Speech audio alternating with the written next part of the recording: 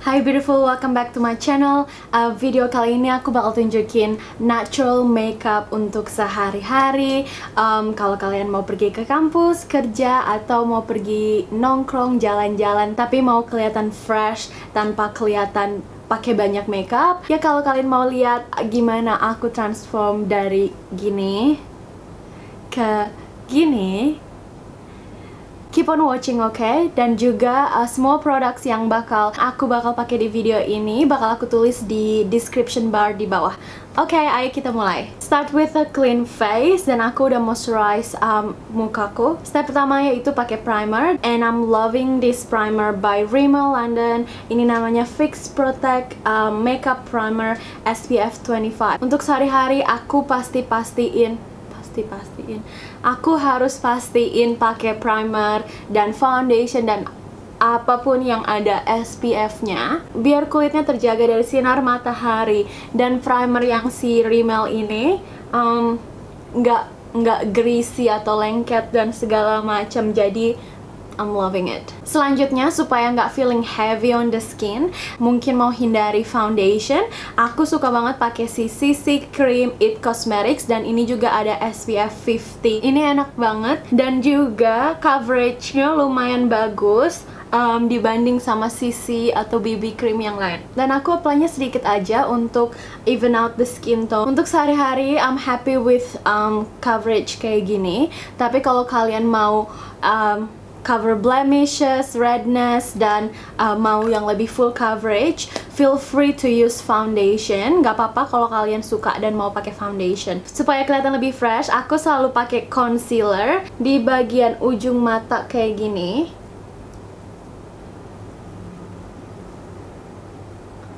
Dan sedikit di kelopak mata, dan sedikit di bagian hidung dan mulut. Soalnya ini daerah yang sering banget lebih gelap warnanya dari bagian kulit yang lain. Kalian bisa pakai beauty blender, brush, atau apapun kalian comfortable with. Tapi untuk sehari-hari dan biar cepet, I'm fine using my fingers.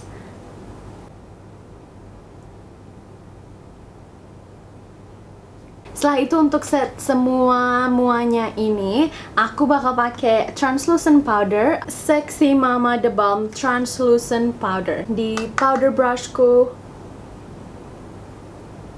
untuk set concealer dan CC cream ya. Setelah itu, untuk alis, untuk sehari-hari aku suka banget pakai powder daripada pomade dan segala macam. Please don't mind my brows. They are very bushy at the moment.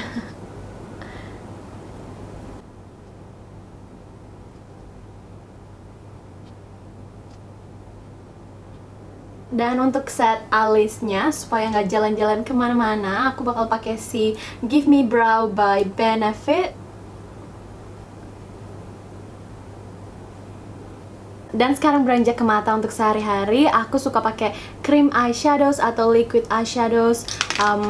Soalnya mereka lebih tahan lama dan juga gampang banget pakainya. Aku biasanya pakai si Jojo Amani Eye Tint yang warnanya brown. Tapi untuk video kali ini, aku bakal pakai si Scandalized eyeshadow sticks ini dari Rimmel London. Nggak apa-apa, nggak usah rapi-rapi, soalnya bakal di blend pakai jari manis.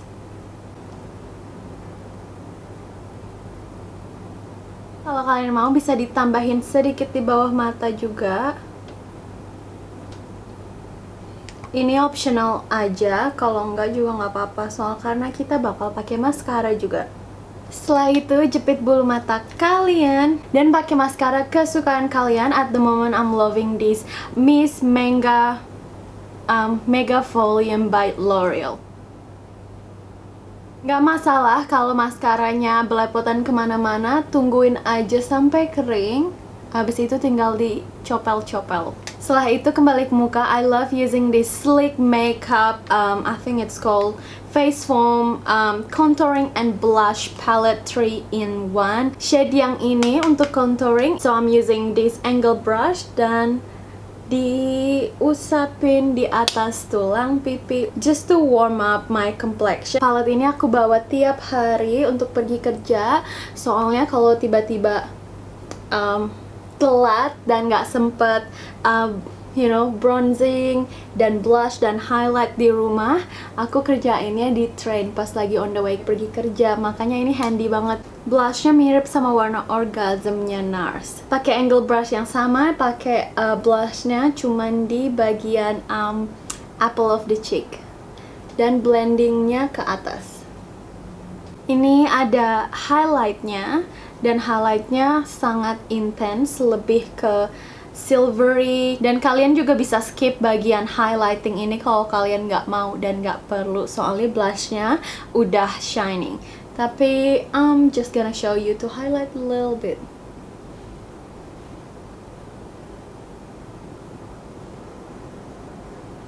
I love this Cupid's bow highlight. Dan ambil brush yang kecil, ambil highlightnya dan di-apply di inner corner mata supaya lebih fresh. Dan untuk lips, aku suka pakai yang long lasting supaya tahan lama seharian. This is one of my favorite. Ini dari Maybelline Super Stay 24 Hour. Ini konsistensinya kayak liquid lipsticks, dan ini warna Timeless Rose. Kalau kalian nggak suka pakai lip color, bisa skip lip color, cuman pakai lip gloss atau pakai lip balm, it's up to you. Tunggu agak sedikit kering dan pakai di bagian yang putihnya ini untuk bikin lip colornya stay longer dan juga hydrating. That's it. Ow. I'm done with the natural makeup look for every day. What do you think? Gampang banget, cuman 15 menit setiap hari sebelum pergi kerja, kuliah, dan pergi jalan-jalan, tetap kelihatan fresh tanpa kelihatan pakai lots of makeup, like full face makeup. Leave a comment down below kalau kalian ada request untuk video lainnya, dan jangan lupa klik like button dan subscribe, it helps me a lot. And yeah, thank you so much you guys for watching. Hope to see you in my next video. Bye beautiful.